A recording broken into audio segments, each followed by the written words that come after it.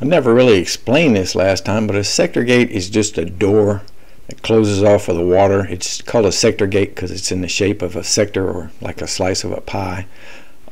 This particular one is to stop a storm surge from coming up Bayou Signette and flooding, causing flooding problems on the west bank of New Orleans.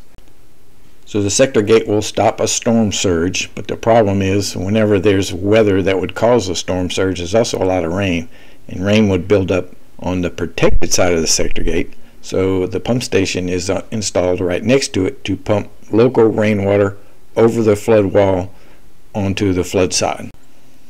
So in this little video, this little slide shows what it really is. We'll look at building the foundation for the pump station. So to do this kind of work, you got to have a crane, and Traco's not going to cut it. You got to have a big crane. Picker's not going to cut it.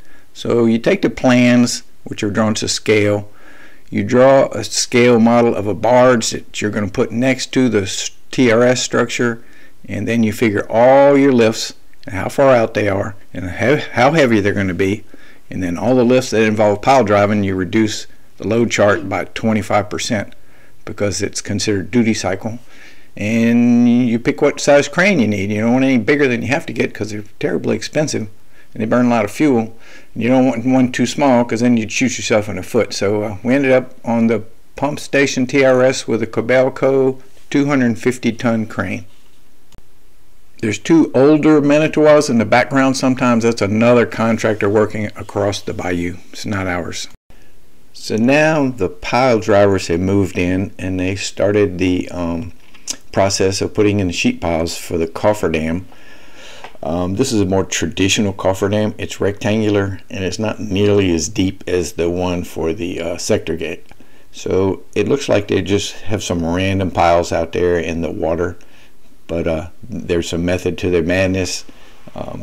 The vertical piles are capped with a little horizontal, and then the longitudinal, which uses a straight edge to get the sheet piles all in a line. So these long H piles are their template, and they drive the sheets as close as they can to the template. They have to pay attention to the lay length, so when they get to the corner will be in the right spot. So as they work their way down, they have to rework their original little supports, put them off to the side so they can drive straight through. It's pretty easy pile driving, as most jobs go. And they worked all the way around and close in a rectangular cofferdam.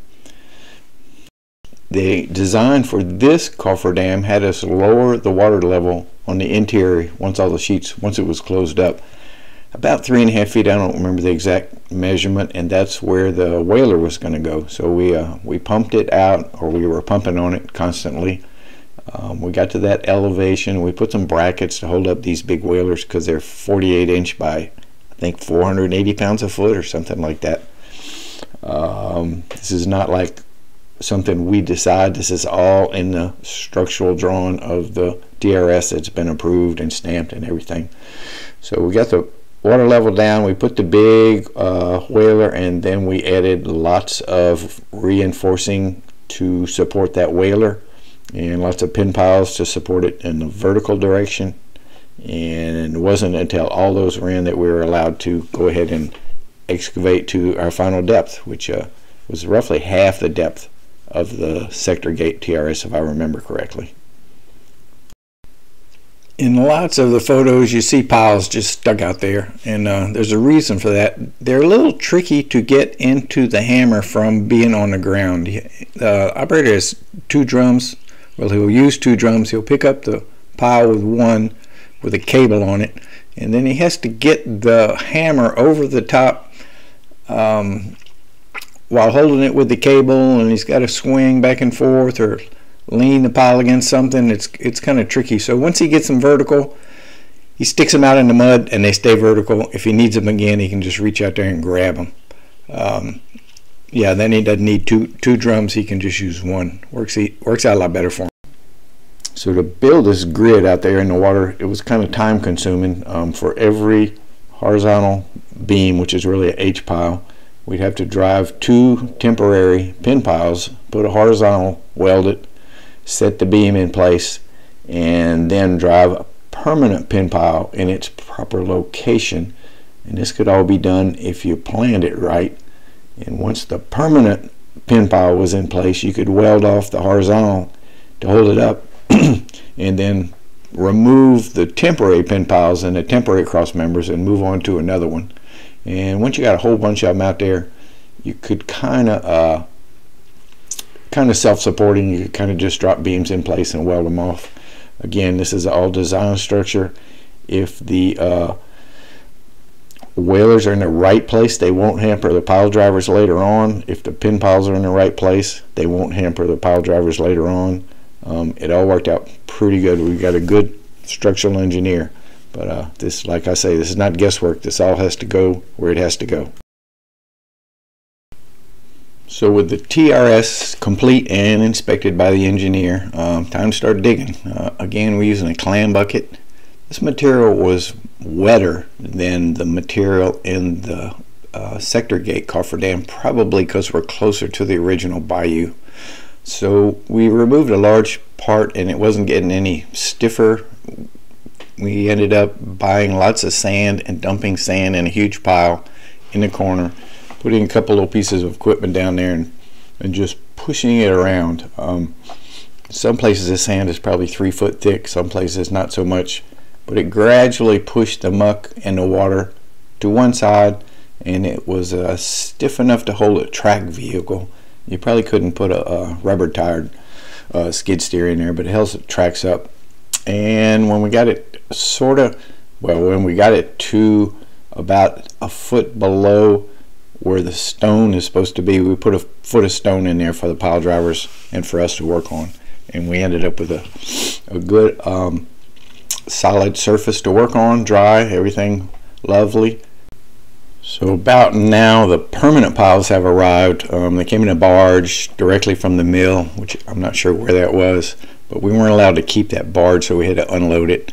So the piles for the sector gate were put onto the crane barge since the red crane was no longer on it, and the piles for the pump station were put wherever we could find a spot to put them. You can see there's some sheet piles sticking up out there in the middle. Those are cutoff sheets. Those are to keep water from going underneath the structure after it's poured. You might notice that all the sheets and all the piles that are part of the permanent structure have been blasted and painted for like the top 10 or 11 feet, except for the little part that embeds in the concrete. And this is for keep them from corroding at the level that where there may be oxygen in the I don't know, the part under the structure. And once you get down so deep, the engineers are not worried about it corroding because there's no oxygen down in that muck. So only a part of them are painted. And we threw together a little platform just to be able to get to the excavation and look over the edge. It's just and it's so important to be able to come and go and see what's going on.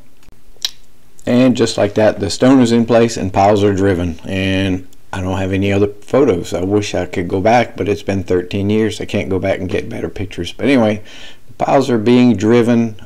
They are driven with an impact hammer, not a vibratory hammer. There is a leads, as it's called. It's a steel cage, three-sided. The hammer is in the leads and can go up and down, but it can't come out.